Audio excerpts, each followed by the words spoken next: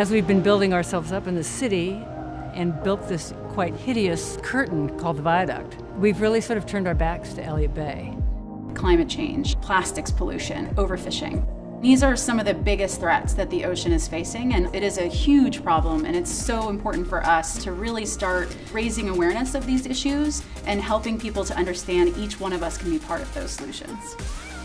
So the waterfront park, from the ferry terminal swooping up to the Pike Place Market, and the Ocean Pavilion sort of as the beating heart of the waterfront, that's going to reorient the whole region around the water from whence we all came.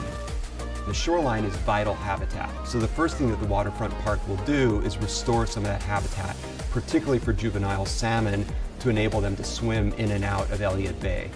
This is the kind of project that will set a very important bar for how you integrate environmental design and sustainability into major civic projects. And the design of the seawall is remarkable, and it has habitat forming effects for sea life. Globally, Seattle is really at the forefront of this. This is the largest habitat enhancement along a seawall that I think is hugely important to the longevity of keeping Chinook salmon and other fishes along our shorelines healthy. One of the really important design features of the waterfront is that the biofiltration system really filter out the toxins and all the pollutants that come through the groundwater. And it sets a really important model for how we can integrate kind of public spaces and parks into places that are also habitats for sea life. Seattle Aquarium benefits and engages the Seattle community in many different ways, from conservation and through education. We've got some really big global issues happening, and it's important that we provide a space to bring everyone to the table.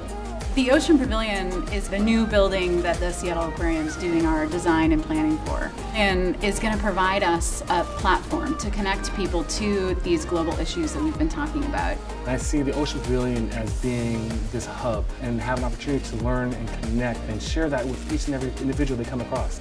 Reconnecting Elliott Bay and nature to the downtown core, when people start to think of having nature in their daily urban lives as a normal thing. And I think that will actually be one of the great victories, which is our kids and grandkids, they will love it. And the idea that we wouldn't have had it will seem almost impossible to them.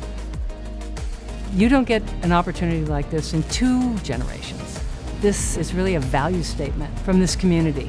We're about ocean health, we are about the planet, and we're about our future. And we're going to do this together.